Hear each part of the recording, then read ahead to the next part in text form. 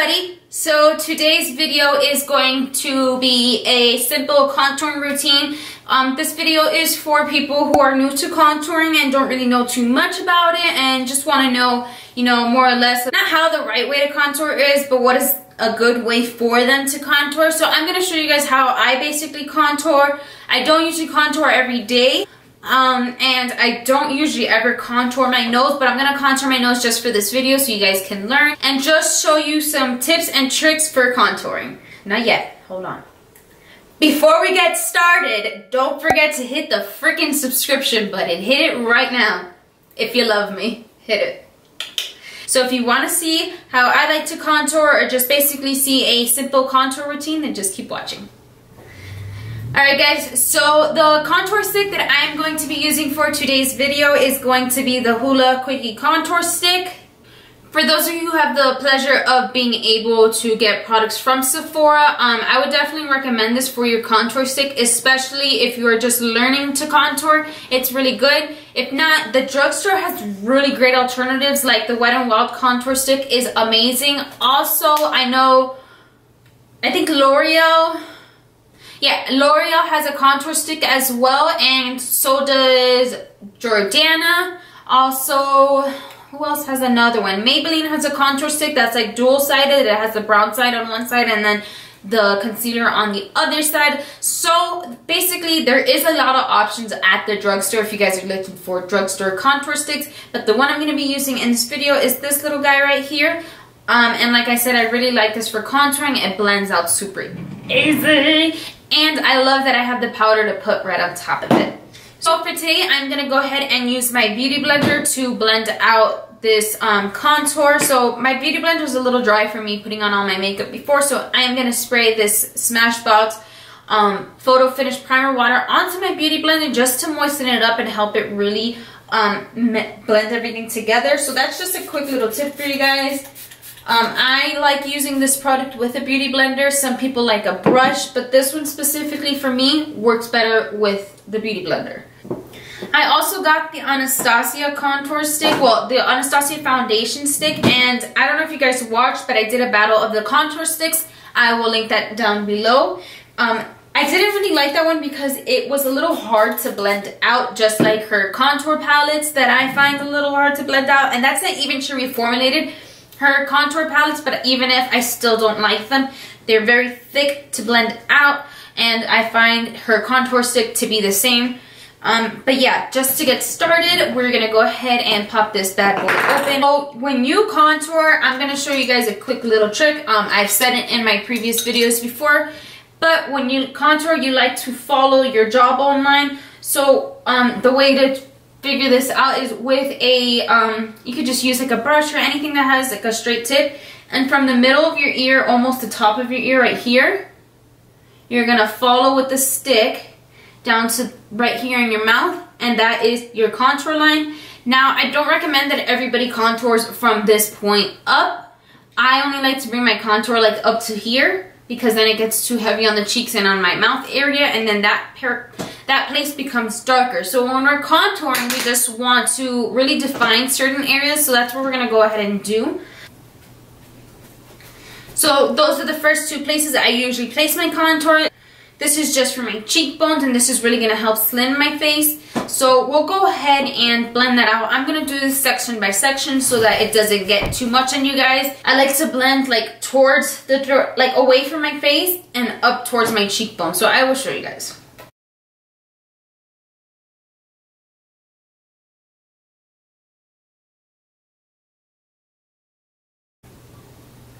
And I don't know if you guys saw, but look, it just blended out like a dream. It subtly defined my cheek, which I like, because I'll go back in with the contour powder from the Hoola bronzer and it'll work just fine. So I'm going to go ahead and blend this side too.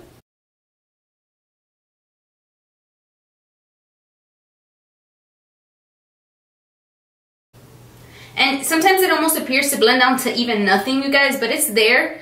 I like to build it up just a little bit sometimes. So like, for example, right now, I'm going to build it up just for you guys. So this one I placed just a little bit higher. And when you place your contour higher than what than where it naturally lays. It just slims your face a little tiny bit more, and it kind of gives a bronzing effect to it. So that is what I'm just doing here. And I don't know if you guys saw how quick that blended out. I think the quicker you place this down and the quicker you blend it out, the better it works. I think if you let the product sit there, it's gonna definitely cling to your skin like it's doing on this side. It still blends out, but you just have to work a little bit more for it to blend out. But yeah, so that is my cheeks both contoured. I want to teach you guys kind of a little trick to make your pout look bigger. So usually, and I think I learned this from either it was Laura Lee or Carly Bible when I first started watching them. I don't do this all the time. Only if I feel like my lips are like super flat, I'll do it. But to make your pout appear bigger, what you want to do is just get the bottom of this, and you can do this with powder or cream, doesn't matter, and just place it right under your lip, because what it's going to do is create a shadow that makes your lip appear more plump and full. And wow, it's done. I blended it out. And then for the forehead, I got a big ass forehead, so I like to contour and bronze my forehead. So when you bronze and contour your forehead, you never want to place product in the center of your forehead. That is the high point of your face. That is a point of your face that is supposed to be lighter and bright as compared to here, where it could be warmer.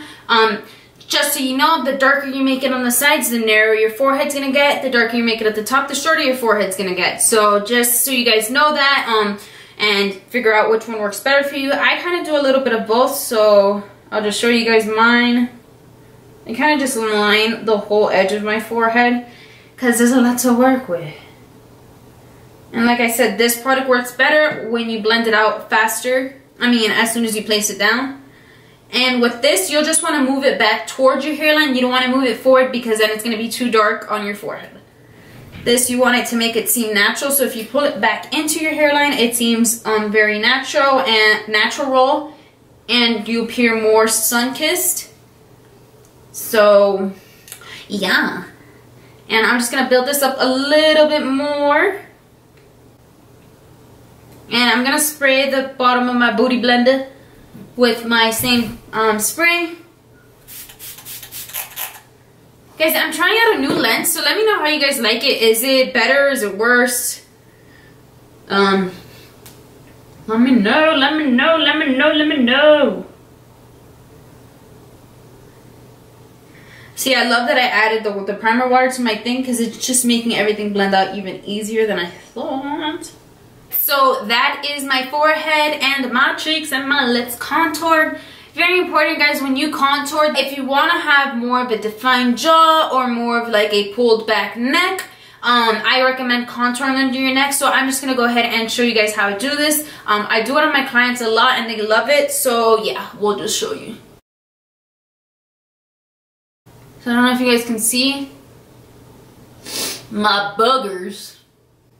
But yeah, I just did all that under my neck and I'm going to go ahead and blend it up.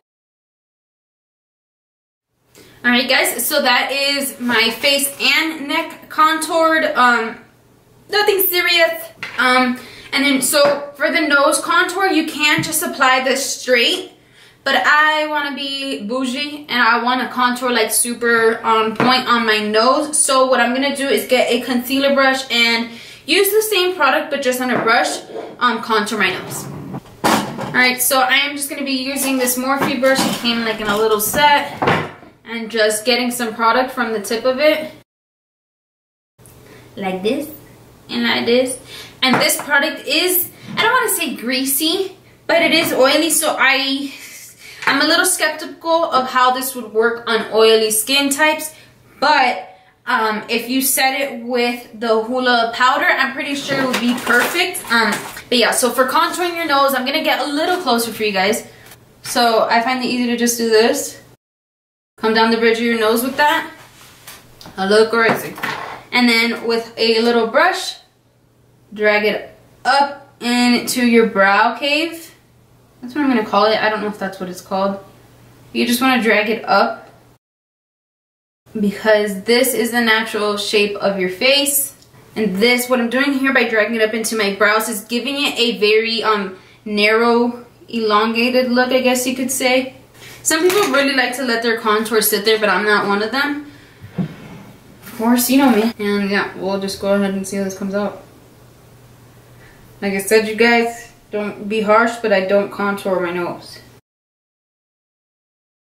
And then what you want to do is with your beauty blender, sometimes there'll be product still on it. I just like to go in with it and just diffuse that contour a little bit because it's always a little harsh, especially up towards my eyes. So that is how I contour my nose. So I am just going to go ahead and contour with the Hoola powder now to set everything. So this is the Hoola powder. They just came out with the Hoola Light, and I'm really interested to try it only because I have seen that it does appear really light in the pan, but once you apply it to your face, it just adds a really nice warmth. So for those of you who are really white like your girl here, I think that we would really enjoy that. So if you guys have tried that, let me know. I would love to test it out. So really, I'm not going to contour with it. You know what? I mean, I am going to contour with this. Fuck it. So to contour, I am going to be using this Royal and Langenico contour brush. It's just this guy right here. I'm going to clean it off a little bit and just dip it straight into pan. And I'm going to lightly contour. What really helps me when I contour with powders and all that stuff is I'll make, I know it's a weird face, but I'll make this face. And you see how it really like helps me find my bone there? I'll keep that face just so it helps me. I'll show you guys. Just watch. And I know my little weird fish face is weird, but it helps. So if you find yourself doing it, you know why.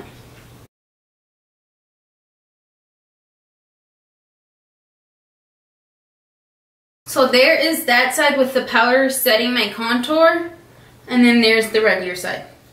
What I'm doing on my forehead is I just dip my brush back into the product, and I am trying to hit up the outer corners of my forehead because I don't want my forehead that dark either and uneven with the rest of my body. And then I'm just going to get a smaller brush for my nose. So I'm going to be using just a little precise blending brush and blending down the sides of my nose.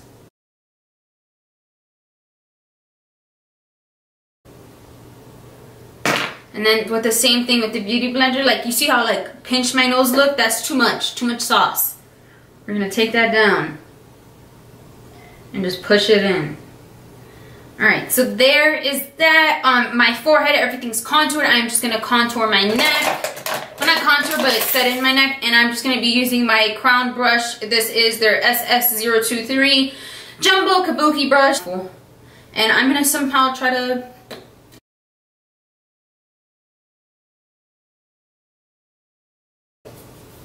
and yeah, so I know I didn't really guys, I know I really didn't show you guys where you would kind of highlight or place your concealer if you were contouring, but that wasn't the purpose of this video. This video was just to show you how to contour. But just to inform you guys, when you do highlight, you're going to want to highlight under the eyes. So here, then you're going to want to place them on your chin, just a little bit because that's a high point of your face, on the tip of your nose, and then right here as well, another high point of your face. Now, another area that people like to contour and highlight as well, just to enhance the features and make the contour itself look more sharp, is people like to place contour right along right here in order to make this line look really sharp. But personally, to me, that doesn't look, it doesn't look natural, and it looks very, I don't want to say studio, but it just doesn't look like everyday wear. It looks very very Instagram-like. I'm not saying I don't put powder there to clean it up, but for an everyday look, I rather have, like, you know, gradients and differences in my face. So yeah, just as my last little tip for contouring, if you want that airbrush finish and not a harsh look, be sure to use a stippling brush to blend out your powders. I really like this because it gives me that airbrush finish, and it really helps not make my face look powdery because it pushes everything into my skin. Not pushes, but it stipples every bit of the product into my skin, and it also takes away product where it needs to be taken away. But yes, so that is my contour routine. And I didn't throw on a lipstick. I'm gonna do that for you guys right now. So the two lipstick combinations that I just applied is the Sephora. It doesn't say, but it's a matte lipstick, and it is called, it doesn't even have a name, it's just a number. It's 4240D, but it is like a matte lipstick in a light pink shade. And then the lip gloss that I tried on, the lip gloss that I have on is this MAC lip gloss.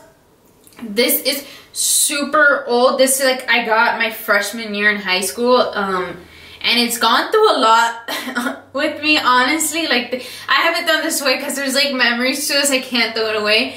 But like memories with my girlfriends, like not anything weird. But yeah.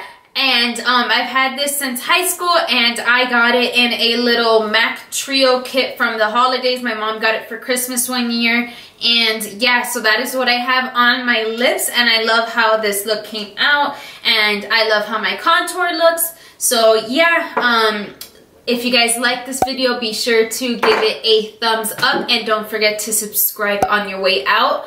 Also, in the description box, there will be all the information as to what products I have on my face. And yeah, I really hope you guys like this video, and thank you guys for watching, and yeah, see you guys in my next video. Peace!